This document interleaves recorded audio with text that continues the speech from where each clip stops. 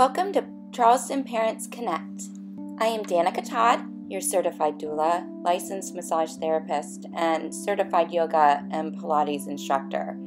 It is my intention through sharing content and creating community to transform your relationships, inspire connection, and lead communities to live unapologetically. In honor of Breastfeeding Week, I am going to push back our video on potty training.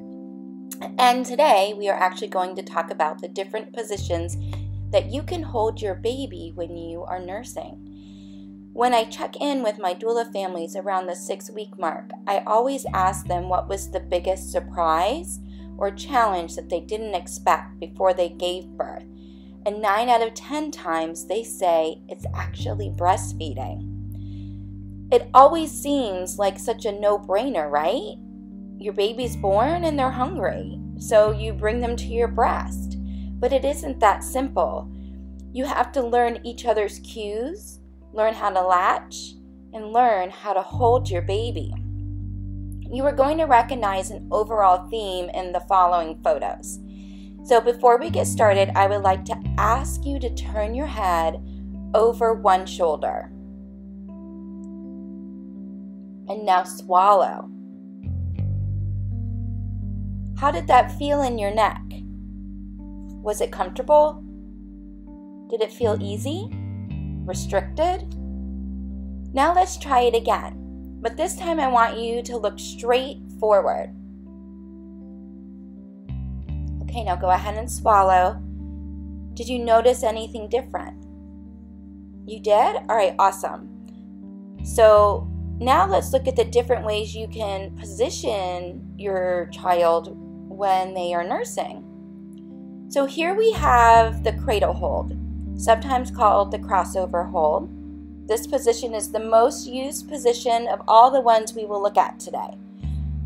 There is a couple things I would like for you to see in the image with the baby. So can you see how the baby's face and the belly are both facing the mama? And how the ear, the shoulder, and the hip are all lined up. The hips aren't rolling away from the mama in a twist. And remember how I had you turn your head to swallow? When we don't keep our baby lined up properly, it can feel restricted to swallow, and sometimes they may even lose suction and suck in air while they're nursing, which can cause painful burping or gas bubbles later. So that's why I had you turn your head so you could feel the difference. Now let's look at this mama. The shoulder on your left, her right, is a little high, but other than that, she looks comfortable. Her shoulders are rolled back and mostly down, meaning she isn't rounding around her baby. And look at her hand holding the baby's head while you nurse. You never want to hold the baby in the crook of your elbow. You will hold the baby in the crook of your elbow. Yes, you heard me right. I will repeat. You will end up at some point holding the baby in the crook of your elbow. We all do it. And when you catch yourself doing this, bring yourself back into position, either by holding their head with your hand or the crook of your wrist. On our next slide shows the football. So we've gone from the most used position to the most underused position in nursing. Body alignment for your baby is all the same. No matter what position you bring them to your breast, make sure their ear, shoulder, and hip are all lined up. This posture is great for when you notice they are latching and feeding well on one side and not the other. You can trick them into thinking this is their favorite side by bringing them to your breast in the football hold.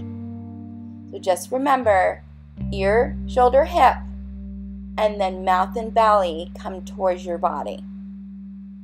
Next, we have the sitting position. This can be done with them literally sitting at around 6 months old And you can also mimic this position with them sitting in a carrier. You would just loosen the carrier straps a little to lower their head to your breast level and then latch. Again, notice how the children are lined up. Ear, shoulder, hip, belly and mouth towards the mama. So let's now look at the side lying position. Baby is once again supported on their back so they don't get lazy and roll away from mama, so that they're belly to belly and both of them have their ears, shoulders, and hips all lined up. What are you thinking now that you've seen the video? What questions do you have? Did you notice any good tips? I'm going to warn you that it is going to be hard to see what's going on while you are the one doing the nursing. So ask for support from the people around you to help look at your body posture and the baby's posture. Breastfeeding is one of the hardest things that you will love doing with your baby. You will have moments where you want to quit, and you will have moments of pure bliss.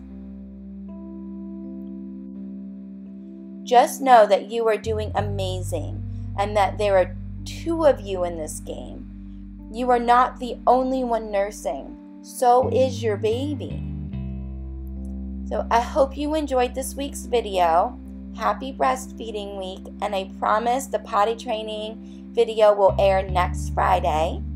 Don't forget to subscribe now so you won't miss any new information, and I look forward to seeing you in the Facebook group. I hope you have a fantastic day. Bye-bye.